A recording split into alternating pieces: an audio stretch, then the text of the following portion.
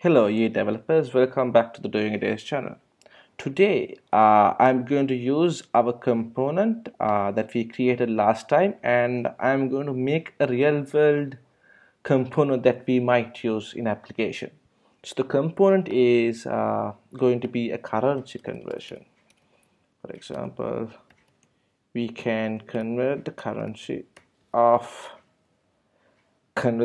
We have to pass in the currencies that we have to convert, for example from USD to Euro or Euro to USD, whatever. So actually I will take a copy of a function that has been written before, so we will use that. So I will paste what we have here.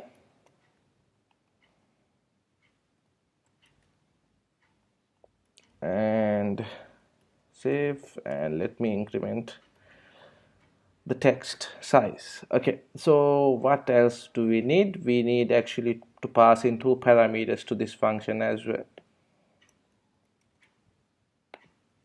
Okay, so basically the simple thing to do is actually call it and we will get an output of what the result is. So let's go into our site controller, and let's call our component. So like we did before, app my component, and the function is currency converter. And I will pass in what we had to pass in: currency from, to, and currency input. So it's actually three parameters. I want to convert USD to LKR. Let's say LKR is Sri Lankan rupees, and I want to convert the input amount is 100. Okay, so 100 rupees in Sri Lankan rupee. Hold on, this will be $100 in Sri Lankan rupees. Okay, I will get the value and LKR value, and I will print that out.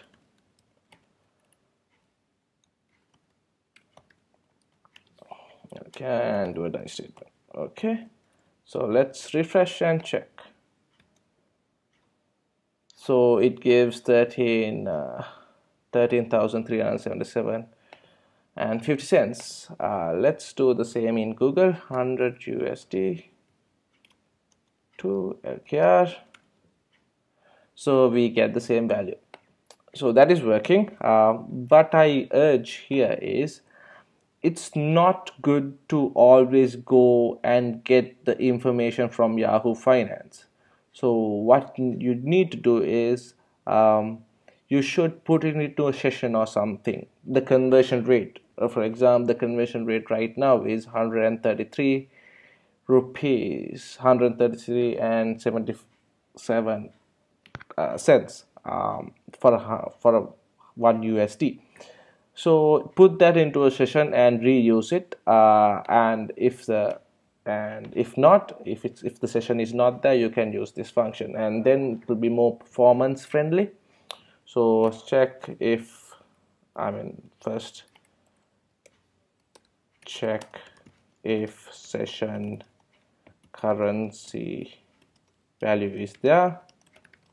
If not, do this and put the value to the session.